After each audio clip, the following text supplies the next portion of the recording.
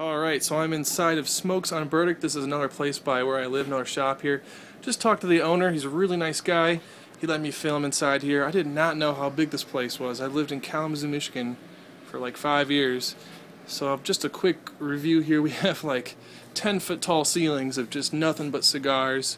All kinds of stuff. Wow, I can't even capture it all on camera. And then got an inside wall here. It looks like they have tons and tons of cheap sticks and expensive stuff as well.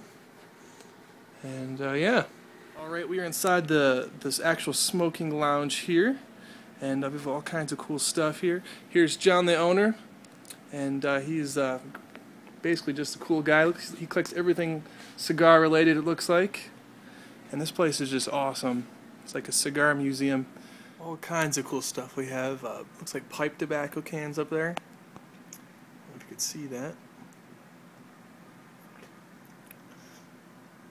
So John here, the owner, is into collecting antique cigar ads and stuff, and just a very, very cool lounge. So I just want to do a quick show for you guys. This place has so many things in it. I can't show it all in this video, but basically it's a cigar museum.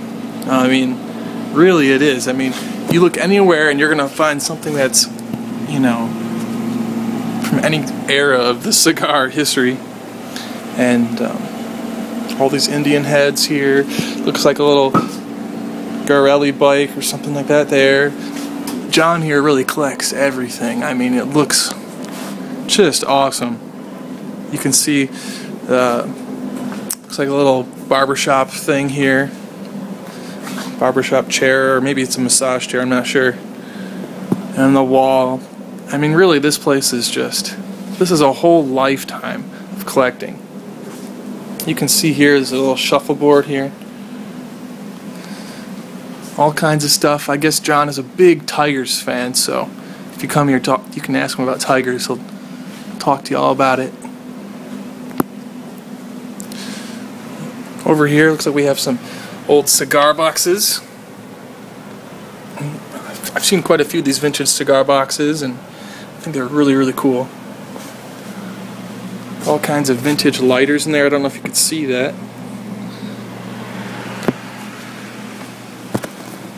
Just check this out. Tons of stuff.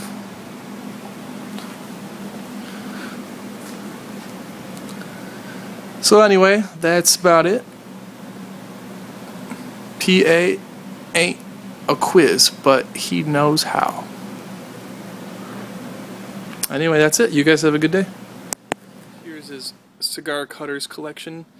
All these vintage cigar cutters.